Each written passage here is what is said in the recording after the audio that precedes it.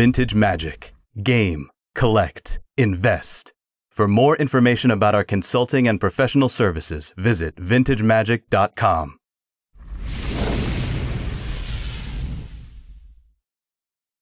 All right, guys, this is a really cool thing. For $200,000, you get this piece of paper. Max, hold this up. What is this item? So, this is a playtest card from 1982, from before Magic was created. Before Magic was created, Richard Garfield created a card game called Five Magics, of which wasn't a trading card game. It was just a game that he would play with his friends, and he ended up putting it up on the mantle because he wasn't able to find a way to bring it to production. 10 years later, while he was on a hike in Washington, he had an epiphany of where to take the game, and then after talking with Peter Atkinson, they started playtesting the cards, and then you have the Alpha, Beta, Gamma, Delta, Epsilon playtest cards, and this is the first of them all. The prequel. Hand-drawn by Richard Garfield. This is the predecessor. Was this from Richard? Yes, this is from. Do you guys own this now? Yes, we own this. Wow. And where are those the gammas, real quick? By the way, guys, this is ancestralmtg.com. Check them out. They're a good friend of mine, Joel, Mick, and Max. All right. Which one's a gamma? Which one's a beta? So we know. These are gammas. Okay. Oh, that was the third and largest of the play tests. And to be clear, guys, this is the first one ever, hand drawn. It's not even Magic the Gathering. It's not even Magic Gathering. It was a game. He just Okay. And where's the betas? We don't have any beta playtest cards in the display. Okay. CGC doesn't grade those yet. Okay. So there's Gamma, and then there's Delta, which was the first playtest that had dual lands in it. Okay.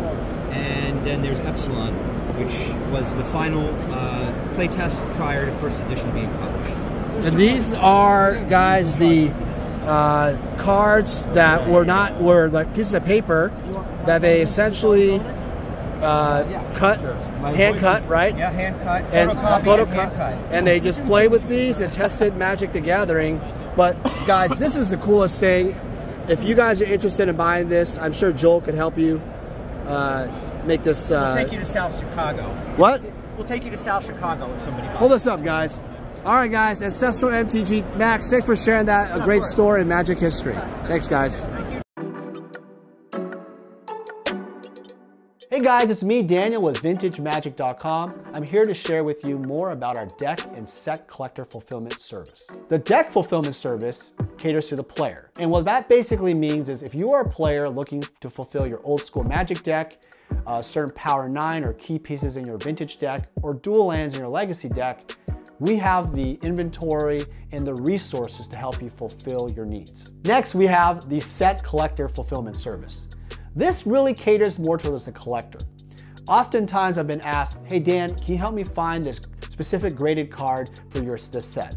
Or Dan, can you find me these 20 cards left in my beta set? It doesn't matter what you're looking for, even if it's like every single Sarah Angel possible out there, I can help you out. My resources and extensive network in Magic the Gathering, I was able to help thousands of clients all over the world fulfill their needs. I've made it my mission at VintageMagic.com to be your one-stop shop for all your collector needs. For any significant item or collection, we're able to travel anywhere in the world to meet you. The reason why my clients love this service is because it saves you time. What happens is collectors and players often search all over online or vendors and they never find exactly what they're looking for. By going to us, we are the only one-stop shop who can help you with your needs. Using our service gets you exactly what you want and saves you time and money. Vintage Magic.